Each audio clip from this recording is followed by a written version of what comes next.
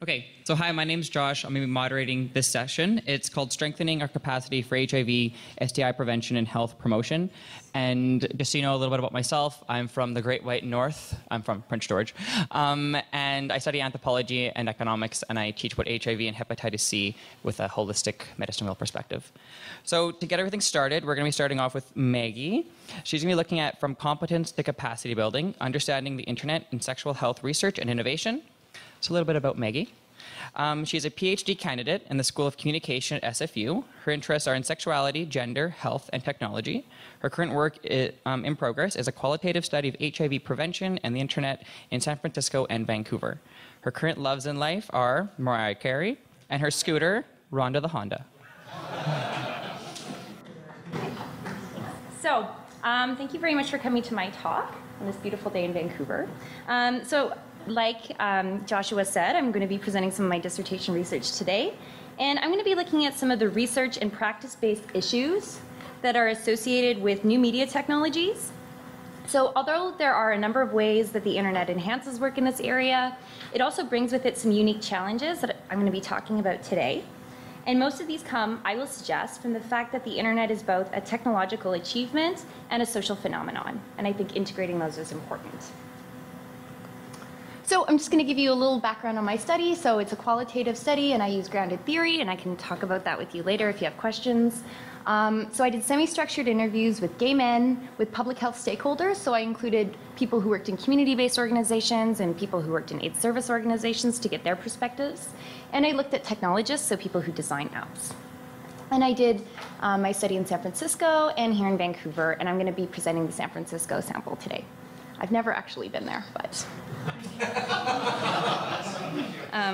anyway, it is nice, the painted ladies, yeah. So today I'm going to get us to try to move from thinking about the internet as just a tool that we use, which is very good and well, but to also thinking about it as a system.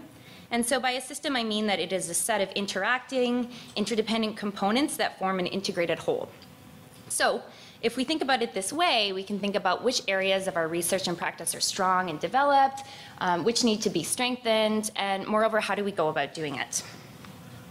So today I'm going to be looking at this in three ways. And first I'm going to examine some of the assumptions that we make in research and practice when it comes to using the internet. And so using the conference sort of question of, how do we know what we know? The second are the new literacies, because there are new things that we need to understand, or not new things, but rather different things we need to understand. So asking what do we need to know and what do other people need to know? And the third are the future steps. So how do we share what we know and what are the barriers people face? So the first are the assumptions. And the first one I'm going to look at is the idea of early adopters and gay men as early adopters particularly. So this is something that's sort of the lore of technology research, and it's almost common sense to us. We say it off the top of our heads. And I used to say it off the top of my head too. So this is the first one from an interview that I did with a technologist. And the second are just some that I grabbed from Media Discourse. So this is the creator of Guy Spy, and this is Fake Dan Savage, aka Real Dan Savage on Twitter. And so this is just something that we say all the time. So I'm somebody who's interested in where ideas come from, and so I did my homework. And from the literature, we know that it comes from one area, from the diffusion of innovations tradition, that comes from my field in communications. It's an American communications scholar, and he wrote this in 1962. And so he sort of looked at how new ideas and innovations kind of circulate. And so he looked at them mainly in the post-war period, so things like the diffusion of ham radios, the diffusion of tetracycline by physicians, and the adoption of hybrid corn by farmers in Iowa. So it suggests that a successfully diffused innovation will go according to that yellow S-shaped pattern, that there are certain technological features that make it more or less easy to adopt. And the third is the idea that innovations don't just kind of come out, but we sort of have an active role in shaping them. So it's the idea that once the early adopters sort of take on this innovation, or they're like the critical mass, that they'll talk to their friends, who will talk to their friends, and so we won't need any sort of outside influence to get people to adopt, right? Because we trust people that we know. So what might be some issues that we could take up with diffusion theory? And I'm a big fan of meta-analyses. So diffusion theory emerged from a particular historical moment that did not have insignificant social, technological, and economic growth, so the post-war period, of course. But thanks to meta-analysis, and Trish Greenhall, I think, over in London, sort of did an analysis of diffusion research, we also see some pretty liberal takes of what constitutes an early adopter. So, in the study of the adoption of corn, for example, Rogers decided that what made the farmers more cosmopolite was the fact that they went to Des Moines, Iowa very often. So, no disrespect to people in Iowa, thinking they are fine people. I'm from Winnipeg, so I can appreciate this, but, it might not be exactly what we're thinking about today. And sort of the ways in which Rogers talked about laggards or late sort of adopters was really just this sort of oversimplified view of them as kind of uneducated, simple folk. And I think that really oversimplifies the relationship people have with technology. And the third sort of question that I had was this idea of how early are we talking about? So again, in the corn study, we see that the average time frame for adoption was in fact 20 years. And so, that's not the time frame that a lot of us are working in if we work in public health. Maybe it's 1 year, maybe it's a 5-year strategic plan, maybe a 10-year. So thinking about that, I think, is important. So the other thing is there's not really a lot of empirical research also, if we're empirically minded people, to actually support this hypothesis. Tim Evanston over from DC suggests that most of these claims are assertions that come from self-interested tech communities or companies who promote marketing to the LGBT community.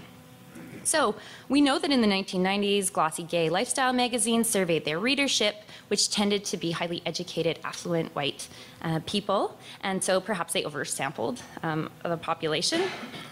As researchers, we also know that the ways in which we ask questions can affect the kinds of data and knowledge that we mobilize. So, the difference between asking someone what their sexual orientation is versus asking them if they're in a same-sex relationship can make a big difference. Researchers from the Williams Institute, which is a LGBT think tank over at UCLA School of Law, suggest that not all partnered gay people feel comfortable declaring their sexuality in surveys. And what's more, like in the case of a census taker, like a person in front of you, they suggest that a higher earning gay couple would be more likely to report sexual orientation than a lower earning one. So we see how this happens in research. So then what do we do with this? I'm a big believer that we shouldn't just completely abandon the idea, but look at other ways in which our relationship to technology matters. So most of what we know comes from business and marketing literature. So this is sort of a gap for us in health research if we're interested in going down that route. Some of the studies that I have looked at suggest that gender plays a much more important role in technology adoption than sexual orientation. And so I think if we're interested in this idea of gay men and early adoption, looking at the role of gay masculinity perhaps in adoption might be really interesting. The second point I want to get to is the importance of failure. Now, failure is something that people do not like in public health, and in a lot of areas we feel like it's bad, that we're wrong. The idea that there's sort of one-size-fits-all approach to the internet research and practice is a misguided one. And I think if there was some perfect way to do this kind of work, we would have figured it out by now. So, but what I will argue is that much of what we actually understand about the internet and about health actually comes from these failures. So I think of failure as sometimes a pretty productive thing. So whether it's like the first example, and this is an interview participant sort of talking about how they were very naive and thinking they could just adapt things that worked offline for the online, or whether it was another participant talking about the fact that they kind of just imagined you could do everything online and not have to have an offline component. These are things that we've learned along the way, and I think it's important to acknowledge that. But we also see that doing this kind of work requires us to sort of learn new literacies because the internet is always this evolving thing. You can never really put your finger on it. So there are sort of some things, and I use some like little internet things in my presentation, but we have to learn our technological literacies. So things like terms of services on websites, data collection and storage, how we securitize and store data properly. But the other thing I'm going to be talking about mainly are the social literacies. So thinking about ethics, the process of working with ethics boards on this and trying to develop partnerships, and also the tech community itself. So when I had interviews with some practitioners. This is a practitioner who told me it took them 10 months to get an acceptability survey approved by IRBs. And the reason was because the IRB didn't have the technological literacy. And I'm not suggesting that all IRBs don't. I know SFU, when I did my ethics, it was fine, and I didn't have these kind of problems. But at some places, they're not, I think, fully equipped to deal with it. So, you know, actually what ended up happening, I'll tell you guys about this in a minute. But anyway, yeah, so they sort of shared the way that they have to do it, which is explaining every single part and including all information, what the website is, what it looks like, what Facebook does, what it will not do. And I think that's an important part of work, is explaining to other people what our work is about.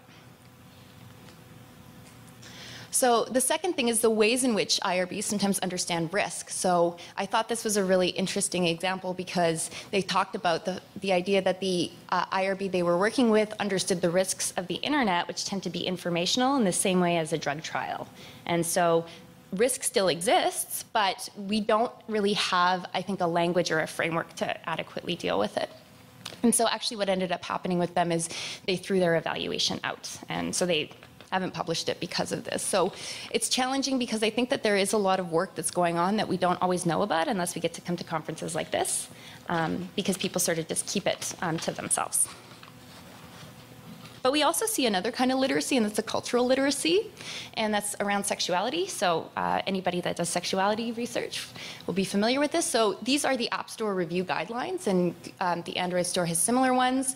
So this is what they ban from their apps, and so it makes it really difficult if we try to do sexual health kind of outreach over here. And so what is the difference between stimulating an erotic rather than an aesthetic or emotional feeling when it comes to sex? But I'm also going to suggest that it's not just about censorship, it's just about like attitudes people have. So if there are any tech people here, I'm not saying that you're all like this. I don't believe this at all. I think a lot of tech designers are great, but I think that this is a prevalent view in the tech community that we have to deal with. So this is a designer who talked about an app that they went to pitch, and they said nobody wanted to work on their app. And they asked people if they'd be interested in collaborating, and they said, no, I'd rather work on a photo sharing app or something. And so they shared with me sort of their feeling of the stigma that there exists in sexuality research, and kind of feeling like you're doing something wrong, or, you know, that it's not acceptable. This person had the question of, you know, what would my family think? And it wasn't really their family that was the barrier, it was other people.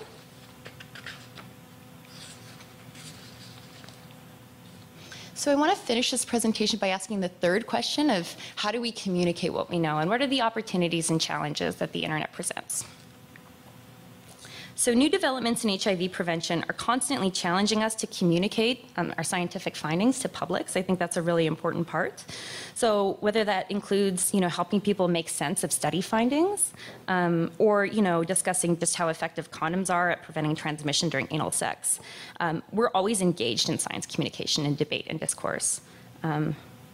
So a few of my participants were surprised that, you know, we still haven't come up with better ways to better integrate sort of epidemiological data into the everyday kind of understandings of people. But we also see that this is limited, again, not by technical, logical factors. We could easily do this, but by social ones. So this is geography, and this is a practitioner who talked about the need to integrate sort of real-time data, but how difficult it is in a city like San Francisco, and related it to Vancouver as well.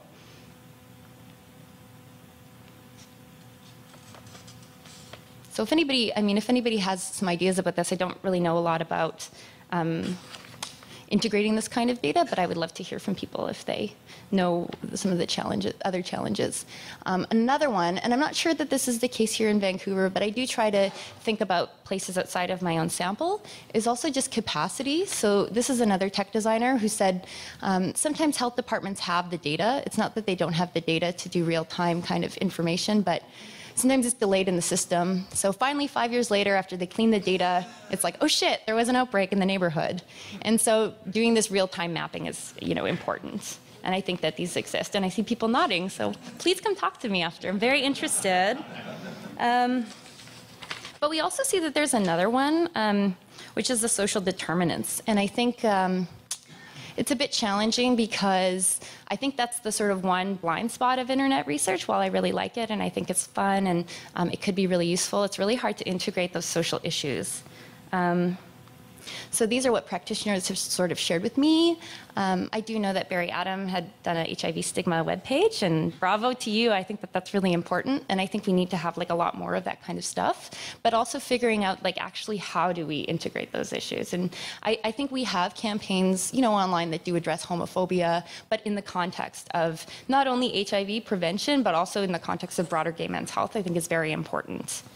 How much time do I have left? 5. Oh, super, good, yay.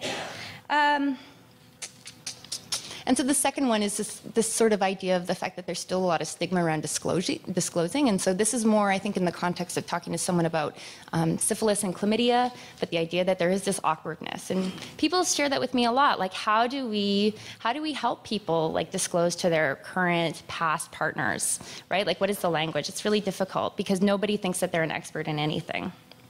So it shows us precisely what I think we still struggle with, which is trying to reconcile these largely what I think are qualitative experiential issues within the framework of a research that demands numbers and goals. No disrespect to the numbers people. I don't want to start a war. That's just my qualitative opinion. But so thus far, I think we've been really good at treating social issues as technological problems that we can fix through our devices. But I think now is the time for us to start figuring out whether and to what extent we can address social determinants and social issues online. So I guess I talked faster than I thought and I was scared, but that's all right. So to wrap up, in today's presentation, I just really skimmed the surface of some common research and practice concerns in this field, and I have a lot more I'd be very happy to discuss. So let's just say maybe I gave a little like trowel to dig deeper into some of the assumptions that we make, exploring some of those institutional and social challenges people do face, and identifying the future areas and issues we might want to consider. By treating the internet as both a technological achievement and as a social phenomenon that encourages us to take a more systems-based perspective to this kind of work, I hope to use my own kind of expertise, I guess, as an internet researcher and maybe a wannabe sociologist to help push us in different ways of understanding a medium that's highly dynamic, embedded in social, political, economic processes, and ever evolving. So that's all I have for today. Thank you. And I just want to thank, so since I have time, I just want to thank SSHRC for supporting my research. I want to thank CIHR for giving me some money to go to Hawaii in a couple weeks. SFU School of Communication and FCAT, they've been really big supporters of my work. CBRC, I think, has been a great place for me and the very cute investigators. Yes, I'm very sorry I missed your presentation yesterday. My participants' friends who've given me advice, books, ideas, and compliments on outfits. And you can find me on Twitter. I yell at TransLink a lot about their very poor lighting. Let's continue conversations. And yeah, thanks.